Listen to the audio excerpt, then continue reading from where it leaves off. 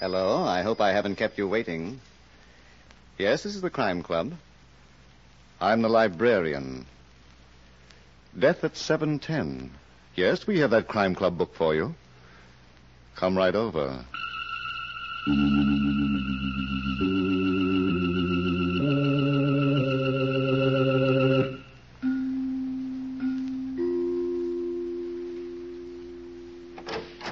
Ah, you're here. Good. Take the easy chair by the window. Comfortable? The book is on this shelf. Here it is. Death at 7:10 by H.F.S. Moore. The very intriguing story of a beautiful woman who was in love with death. Let's look at it under the reading lamp. The train was due to leave at 7:10 in the evening, and at exactly 8 minutes after 7, Mark Kent, a well-known mystery writer, was in drawing room B, his own drawing room, when the door opened, and he was surprised to see a young, beautiful woman. He was even more surprised at the way she giggled. Hello. Hello yourself, and see how you like it. My name is Susan Ward Steele. Well, I'm flattered, but haven't you made a mistake? You're Mark Kent, the mystery writer. I adore mystery writers. Oh. Well, your pictures don't do you justice. How about getting me a drink? Don't you think you've had enough? Oh, be a good boy and get me a drink. I better get you back to your compartment. I'm going to Reno.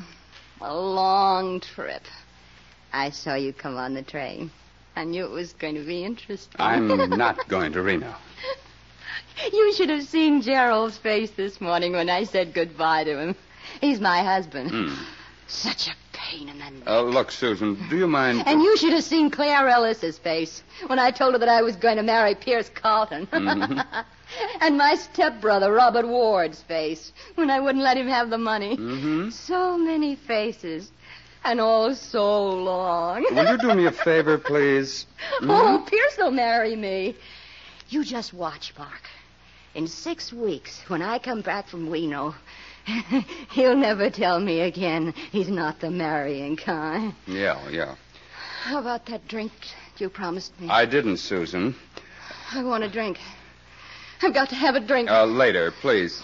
Anything. Water. Ginger ale. Take it easy, kid. Take it. I've never been so thirsty. Please. Water. Ginger ale. All about Chicago and Point Swift. Susan. Albany, first stop. All aboard. No. Conductor, hold the train. There's a dead woman on board. 4 days later, Mark Kent was in a room at police headquarters with Captain McNair, his friend. They were comparing notes, the results of intensive investigation, and some speculation. We start with the atropine, Cap. That's what killed her. Yeah, 1 pill. That's usually enough. Now, here's what the book says about atropine. An organic alkaloid which causes death in humans without coarse anatomical change. No pain. That's right. Symptoms include dryness of mouth and throat, giddiness, wild talk. Death usually takes place within 8 hours. The coroner told me there's no set rule about that. It can happen in 6 hours, in 4 hours, in 1 hour. It can happen in 10 hours. Well, we know from what Gerald Steele told us, Susan didn't get up until almost 11 o'clock. Yeah. Cap, are you willing to do some speculating? If it doesn't mess up the facts. What fact? All right, go ahead. But remember, you're not writing a book. This was a real murder, and I'm a real policeman. Now, we've got a pretty good idea of the kind of man Gerald Steele is. There's no record that he ever had a job. His wife, Susan, was very rich. So? Okay. We know that she left a will giving him half her estate, and we know that she was going to Reno to get a divorce. Another man, Pierce Carlton. Now, let's combine what Gerald told us about that morning 4 days ago and what, for reasons of self-preservation, he might have forgotten to tell us. Go ahead, I'm listening. All right. It's 11 o'clock. Susan Ward Steele has just gotten out of bed, and after the usual routine, she goes into the kitchen, where she finds her husband sitting before a big breakfast. She's a little annoyed. Good morning, Gerald. Enjoying yourself? Any objections to my being hungry? Oh, no. I thought today you might have less of an appetite. I'm not responsible for today, Susan. Ham, eggs, toast, and coffee. Is that your first helping, dear? Oh, nuts. You don't say. You're so articulate. Where's Tommaso? I told him to take the day off. You told him? Yes, what's the matter with that? But, darling, you don't pay his salary. I had an idea that we wouldn't want any strangers around the house today. You're so sweet. But I'm not spending today with you. Oh? I'm having lunch with Robert, tea with Claire Ellis, and then... would you like to guess? Cocktails with Pierce Carlton, the great send-off. Don't be so bitter. He works for a living. Sure. Well, at least he has an office. Pour me some coffee, please. Yes. You want eggs, too? No, just black coffee without sugar. A full cup. You must have had a big night. Where'd Pierce take you? Places. Lots of people. I heard you slept well last night. Susan. You were snoring when I came in. Oh, for pity's sakes. First I get it because I'm eating. Now it's because I slept. You don't think much of me. You're a parasite, Gerald. And you're beginning to look like one. You don't care what you say, do you? Oh, don't tell me that there's pride under that expanding waistline. Just one more word out of you and I'll... Yes? What's the use? I can't take it. I don't want you to go. Really? I'm thrilled. If you go through with the divorce, I don't know what I'll do. I know one thing you'll have to do. Get a job. Huh? Let me spell it for you. J-O-B. It's what people do for money. What'd you ever do for yours? I was smart. I picked a family with a rich uncle. Sure, you can talk. You inherit $1 million. You're smart. Well, let me tell you one thing, Susan. If Don't bother, honey. I've got something much more important to tell you. I'm not leaving you any money to live on. What? And I'm changing my will. I see. The half of my estate that you've been praying for will go to Pierce Carlton. If I should die. When do you perform the operation? After Pierce and I are married. In the meantime, if I should get hit by a truck... Yeah? Oh, darling, don't wish so hard. I'm really being very loyal to you. Yeah. Oh, well. What time's your lunch date with Robert? 1:00. Good heavens, look at the time. I'll have to hurry. It takes me an hour to get my hair put up. Do you want some more coffee? Oh, I'd love it, but I can't spare a minute. Why didn't you tell me it was so late? It's your appointment, Angel. You sure you don't want another cup? Oh, dear. I really need it. All right. Bring it in the bedroom. No cream or sugar. Yes, ma'am. Anything you say, ma'am. I aim to please. There it is, Cap. Gerald Steele had motive and opportunity. You're only guessing, Mark. Well, the will's on file, isn't it? We got the story of the second cup of coffee from Gerald himself. Yeah, but the rest of the stuff, about the argument, and about her changing the will. Pure speculation. The deductions of a mystery book writer. Now, what about Robert Ward, the stepbrother? He's about 15 years older than Susan, businessman. How's business? Well, we got a report from several banks that he's been trying to borrow money. They all turned him down. Uh-huh. That makes him an interesting suspect. Now, let's combine fact and fiction again and see what happened at lunch. Robert Ward told us that he'd reserved a private dining room for the occasion at the Swank Cafe Aurelia. Susan was very cheerful all through lunch. What time is your train, Susan? 7:10. No, it's only 2:30 now. I'm meeting Claire Ellis at 3:00. Tea and gossip at her apartment. Oh, I knew I shouldn't have eaten so much. Susan. Yes, Robert. I've been waiting very patiently. What do you mean? You didn't ask me here to a private dining room to discuss my unimportant life. You're very clever. Thanks, darling. Now, what is it that you don't want your servants to overhear? I need money. You? I know it comes as a shock, but the truth is I've, How much, Robert? $100,000. Really? Of course, it'll be a loan, Susan. I'll pay it back in due time. I'll give you a note or a mortgage, whatever you like. Business is bad. I've had a very serious setback. My entire output of washing machine motors is defective. Oh, my. What's the poor housewife going to do? We know what's wrong, and we can correct it easily enough, but naturally it can't be done without money. Naturally. I've never been without cash before, but I expanded recently, and that took all my liquid assets. Even when you're in trouble, you talk like a bank statement. When did this delightful thing happen? 2 weeks ago. Why didn't you come to me right away? Well, I didn't want to bother you. I'm a businessman, and naturally my first call was at the banks. Naturally. Did they turn you down? They didn't consider me a good risk. Overexpansion. Darling, you're as skinny as a toothpick. Susan, please don't be facetious. I'm in serious trouble. Oh. If I don't get that merchandise out of my factory, I'll go bankrupt. I won't even be able to pay my creditors. $100,000. Yes, it shouldn't mean anything to you. You can spare it. Oh, I can spare it. But tell me, Robert, dear, when did you ever do anything for me? Now, don't refuse me. You preached, called me a fool for not putting my money into a good, sound business. A wild, empty-headed fool. I tried to make you realize your responsibilities. Uncle Jeffrey left his money to us in good faith. It was our duty to protect it. I still got mine. And I've got mine in factories, machinery, and merchandise. Now I'm asking you to help me liquidate it. No. Good Lord, Susan, how can you be so heartless? I've been practicing. But... Very well. I'm not going to beg you. Don't give up hope, dear. I've taken care of you in my will. Thanks to Uncle Jeffrey, you have no choice. Half of your estate must go to me. And half of your estate should go to me. But where is it? You can look for it after I'm dead. Oh, what in the name of thunder did I do with those things? What things? My pills, my box of pickup pills. Oh, here it is, my vest pocket. So you've come to that, Just these last 2 weeks, doctor's prescription. I've been living in the devil's own basement, tired and depressed. What do they do for you? They give me a pickup, that's all. Get the tired feeling out of my system, clear my head. Perfectly harmless. Sounds interesting. Would you like one? Why not?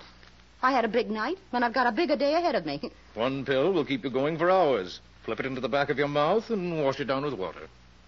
After you, darling. Very well. I never take chances. Well, here's to you. How soon before it starts functioning? Very soon.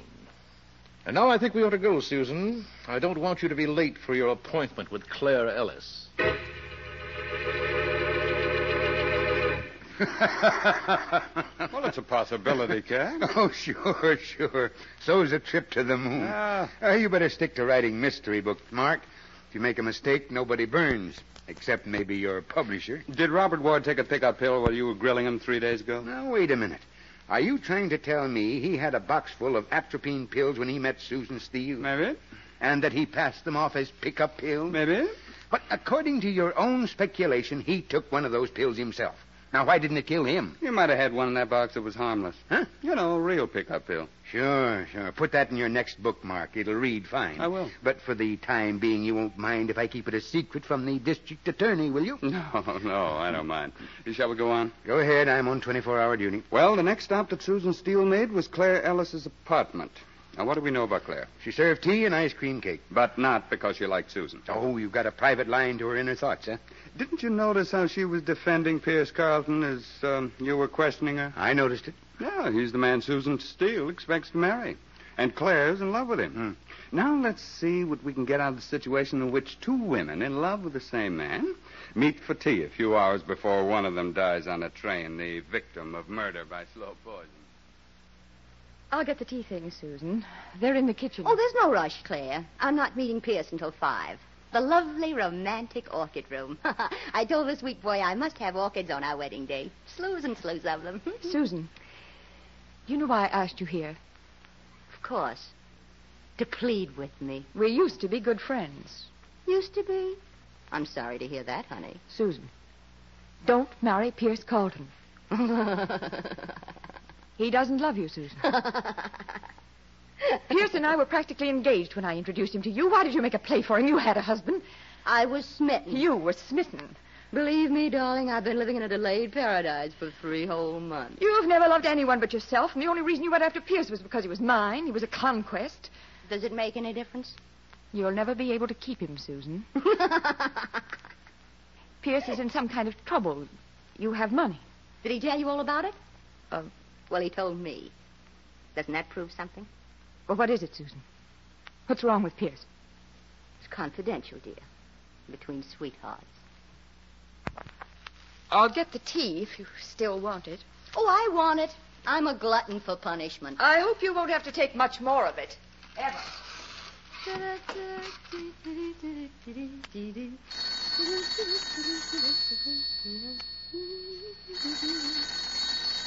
Why not? Hello, and don't keep me waiting. Oh, it's you. Of course, Gerald. Are you surprised to hear I'm still breathing? Where's Claire? Oh, she's downstairs sweeping the sidewalk. She pays off the back rent that way. I'd like to talk to her, please. Oh, she can't be disturbed. Now, look here, Susan. But I can give her a message. Ask her to call me back. No love and kisses? Not yet. I was only thinking we might go for a walk in the park. A walk. How thrilling. Gerald, darling, when did you give up driving? Oh, nuts.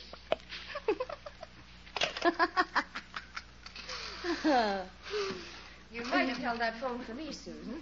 Who called? Pierce. He simply had to tell me how much he loved me. Claire, dear, watch your manners. Trays were meant to be put down, not dropped. I'm sorry. And those exquisite ice cream cakes. You almost ruined them. That one's for you, Susan. Thanks, dear, for remembering that I adore blueberries. I never forget a lot of things. Motive and opportunity. Love and ice cream cake. Eh, Mark? Well, that's how it looks on paper, Cap. You think Claire Ellis buried the atropine in the cake? Oh, she did. She's darn clever. But I don't know anybody who chews ice cream. If she did. Now, how do you figure out the business about that phone call? Well, Claire Ellis told us that Susan had received a call from Pierce. Go on. Pierce denied it, but Gerald admitted that he phoned Claire and spoke to Susan. Claire didn't know about the call, therefore Susan told her it was from Pierce Carlton. QED. Whoops, not yet, Cap. We've still got to prove a murderer. Now, what about Pierce Carlton? He's in the stock brokerage business with his father. Good, solid family background, old stock. That doesn't keep him from being a playboy, does it? I'm not interested in what he does, Mark, only in what he did 4 days ago. And in what he did before that. That goes without saying. My boys are checking. I think they're going to find that he's in a mess. A money mess. Anything's possible with you around. Okay.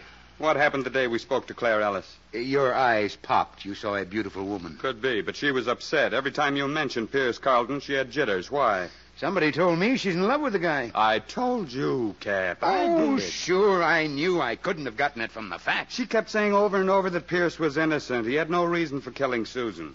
Cap, that girl knows something. So does everybody else in this case, except me. About Pierce Carlton, I mean. And I'm sure she didn't know it the day Susan was killed. Who told her? I don't know. Mark, did I hear right? Did you say you don't know? Let's go on to item number 4. Susan and Pierce at the Orchid Room. Dinner before train time. Soft lights, orchids on the table. A perfect setting for romance.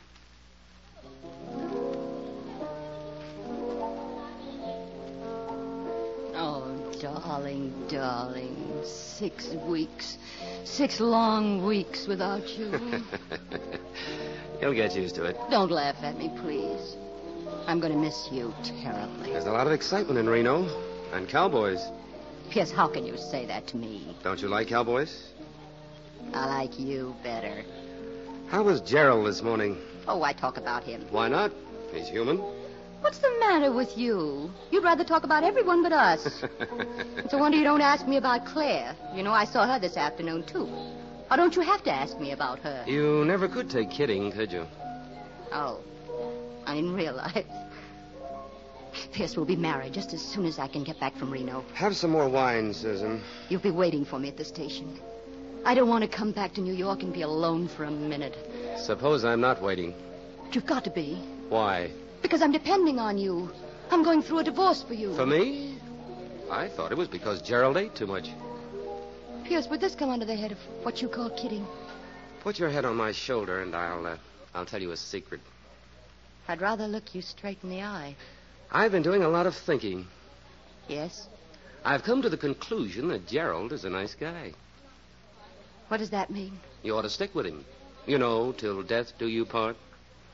You didn't think so last night. I wasn't thinking last night, honey. The whole process started this afternoon. I woke up and there was a vision of a wedding bell. It scared the wits out of me. You're out of luck, Pierce. I'm not letting you out of your promise. Look, Susan, be sensible. Marriage and I were never meant for each other. I'm just not the marrying kind. No? Put your head on my shoulder, and I'll tell you a secret. I'd rather just keep sitting beside you. Do you remember a certain crying jag that you had on a couple of weeks ago? Susan, I've never been drunk in my life. You were that night. And you told me a whole lot of things that you're going to regret in just about a minute. Suppose you tell them right back to me now. You lost a lot of money on a gambling boat before I met you. Huh? You paid off in IOUs. And when the gambler got tired of waiting for the cash, he threatened to see Papa. That's when you became a thief. Good Lord, Susan, what are you talking about? You took bonds out of your father's safe. He's got so many of them, you were sure they'd never be missed. I told you that? Your conscience was bothering you. Bet you didn't know you had one. It's a cinch you haven't. No, dear.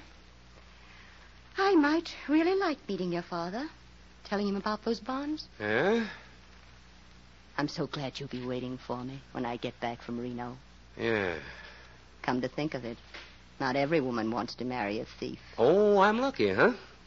All right, let's celebrate with a drink.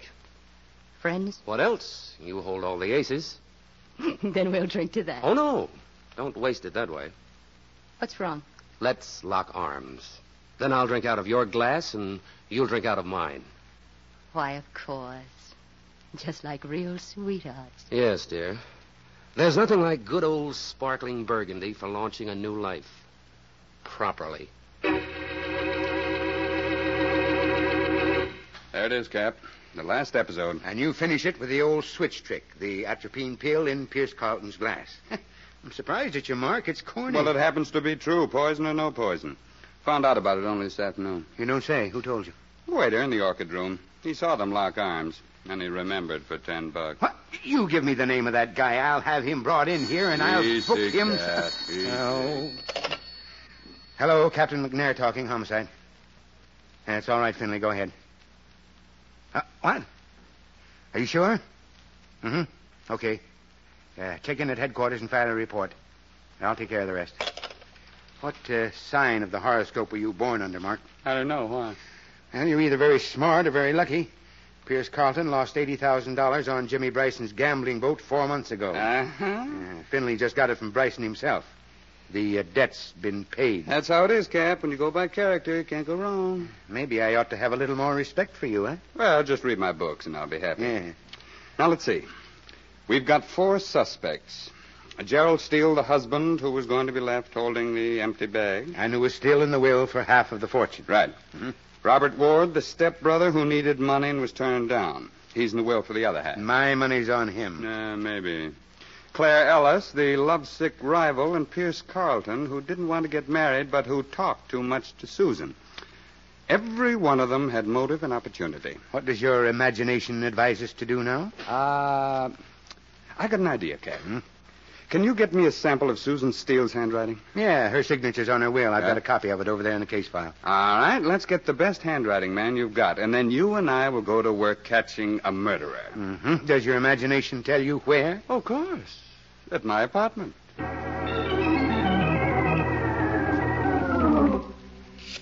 Mark, if this works, I'll buy you a new hat, and I'll eat your old one. And, I'm supposed to be all alone, Cap. Hello? Gerald Steele? Yes?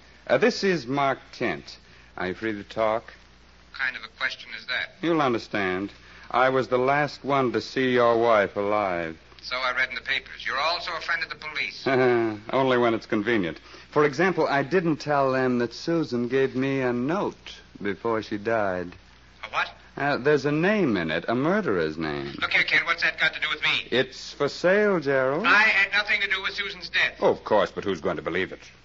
Does that note give my name? Is that what Susan's done to me? I'll be in my apartment until 7:10, Gerald. You're going to inherit a lot of money. I'm sure you'll want a partner to help you enjoy it. You certainly got your nerve with you, Mark. I've also got you for protection, Cap. Now we'll just do a repeat performance on Robert Ward. And then we'll go down the line. Claire Ellis and Pierce Carlton. One of them's liable to bite.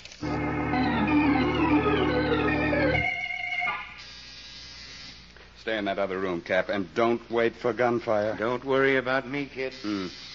Yes, I heard you the first time. Hello, Miss Ellis. Come right in. Would you mind if I called you Claire? I want that letter, Mr. Kent. You wouldn't mind. And I thought this is the beginning of a beautiful friendship. All I want from you is that letter. I've got a gun in my handbag, and I'm not afraid to use it. I didn't think you would be.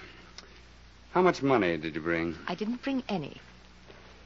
Well, Mr. Kent? I've got the answer, lady, and I'll take the handbag, too. I didn't kill Susan. Now, please, give me a chance to explain. Sure. Come on. No.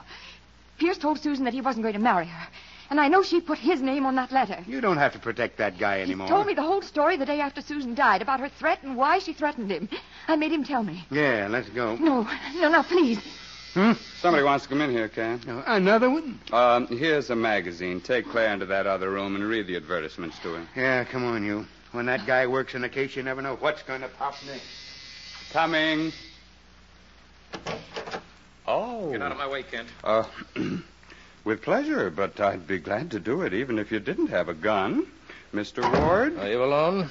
Now that you're here, practically. I don't trust you. Put up your hands and walk toward that other room. Oh, you're kidding, aren't you? Move along. I'm not going to waste any time on you. All right, but since when do blackmailers work with an audience? Just walk directly in front of me and into that room. I'm in. You're a bigger fool than I thought, Mr. Kent. You should have protected yourself with a lie. Well, we all make mistakes, Mr. Ward. You've made your last one. I'm going to kill you. Don't you want that letter? I'll find it later, or I'll burn your apartment out of existence. I've got a right to my share of Susan's estate, and the law won't take it away from me now. So it was you who killed her? Of course. I needed money for my business, and she refused to lend it to me, the fool. No intelligence, as she'd have known I was prepared for every emergency. Yes, I sort of had that figured out. This box of pills, pickup pills, a wonderful tonic. Unfortunately for Susan, the one I let her pick was atropine. Don't look now, Mr. Ward, but there's a man behind you. Drop that gun. Captain McNair! Yeah, with bracelets you can't buy at Tiffany's. You should have looked when I told you, Mr. Ward. Well, sure. Well, Mark, it gets me how you figured this whole thing out. I'm a dreamer. Would you like to take care of my old hat now? Your old hat? What do you expect me to do with it? You said you were going to eat it, didn't you? Oh, yeah. But I said I'd buy a new one first. Well, a deal's a deal, but I hope you won't mind waiting. No, I won't mind.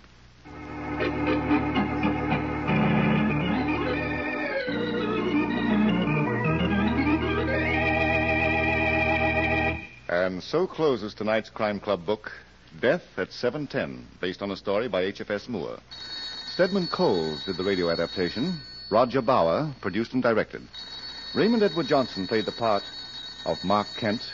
Helen Shields was Susan Ward Steele. Cameron Prudhomme was Captain McNair. Ted Osborne played Gerald Steele. Eleanor Phelps was Claire Ellis. King Calder was Pierce Carlton. And Reese Taylor was heard as Robert Ward. Oh, I beg your pardon. Hello? I hope I haven't kept you waiting. Yes, this is the Crime Club. I'm the librarian. Yes, come over a week from tonight. Good. We have the very exciting story of a night that was made for fun and remade for murder. It's called Coney Island Nocturne. In the meantime, there is a new Crime Club book available this week and every week at bookstores everywhere. Yes, it's available now. Fine. And we'll look for you next week.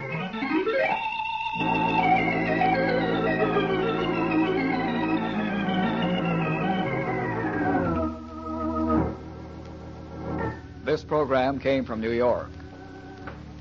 This is the Mutual Broadcasting System.